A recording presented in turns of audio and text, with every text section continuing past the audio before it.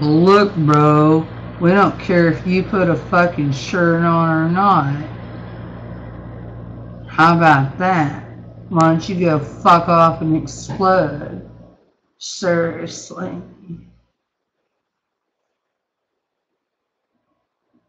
Who was that? Was that, what's his name?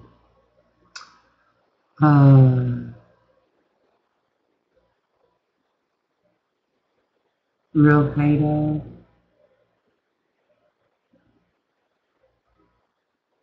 You go put on a shirt.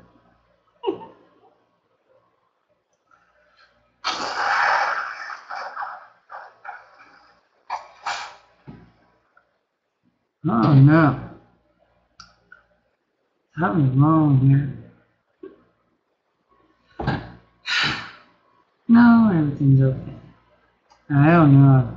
Sometimes. JPC Mitch, go take care of your children.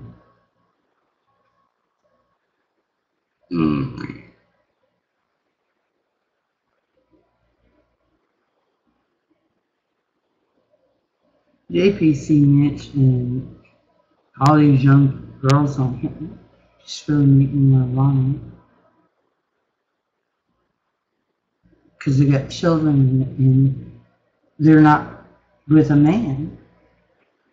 And how can you have children and not be with a man? And fuck you, Big Nib. Why don't you come lick my pussy and make me fucking bumble like a bee? And maybe I won't fucking mumble anymore.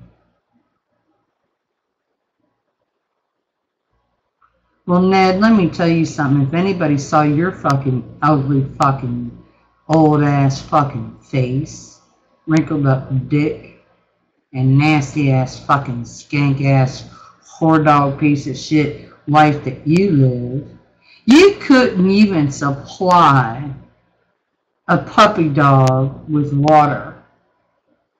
You poor, broke, busted, and disgusted low-life motherfucker. And you want to come at me, you skunk bitch?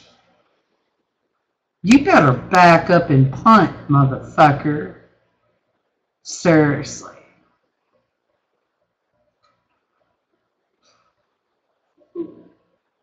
I don't know, I'm having fun. You're my stinky feet. No, let me look.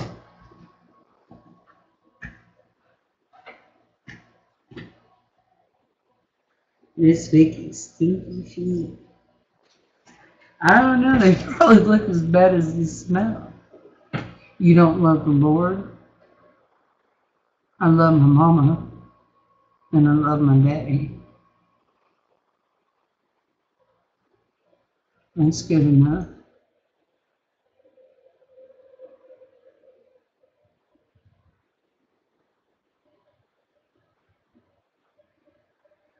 God ain't never done nothing for me.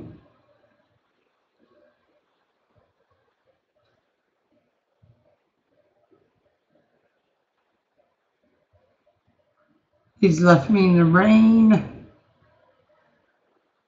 many a day. Fuck you, Zod.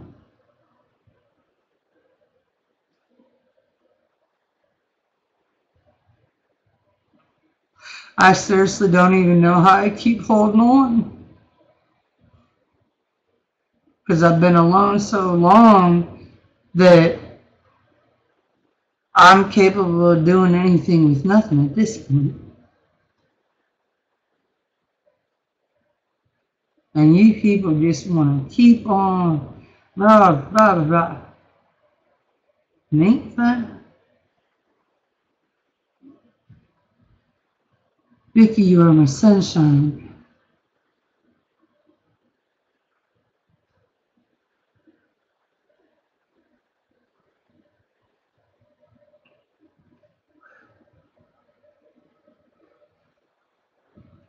I'm my favorite caster here.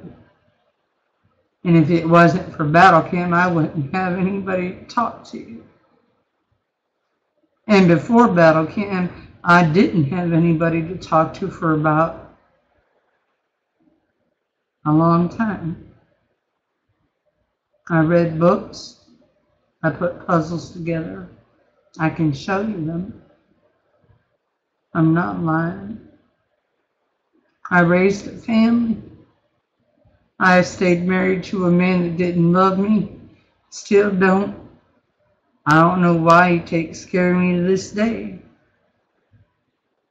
I reckon he feels sorry for me, and I'm glad he does.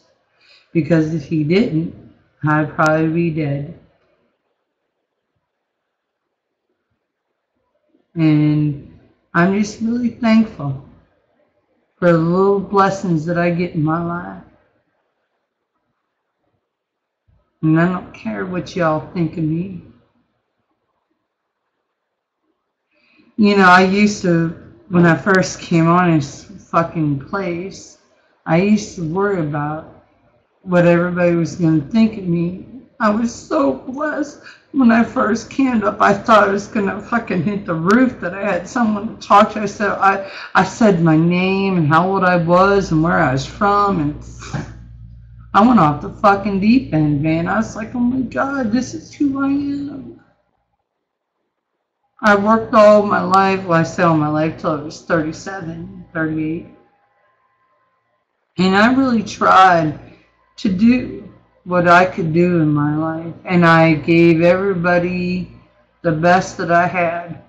But the one person that I gave the ultimate love to was Bruce. And I felt.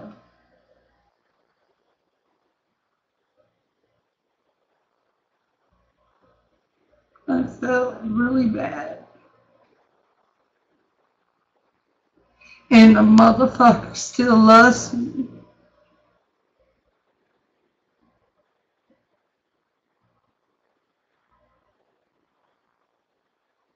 And I'm not worthy of any of it. Not an ounce of it. Not even a quarter of it. He was raised, listen, he was raised better than me.